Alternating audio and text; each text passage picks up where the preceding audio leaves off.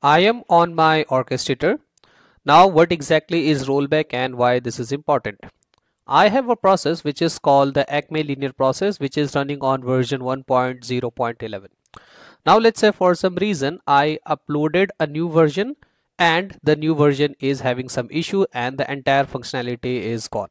Okay, and now we want to roll back to the previous version, which would be maybe 10.9 or any one previous. How do we do that? It's absolutely simple. Go to the process, click on this edit button. It will edit the process and you would see there is something which is called the package version. This indicates that this is the current one, which is 1.0.11. Go to the drop down and you would see all the previous version.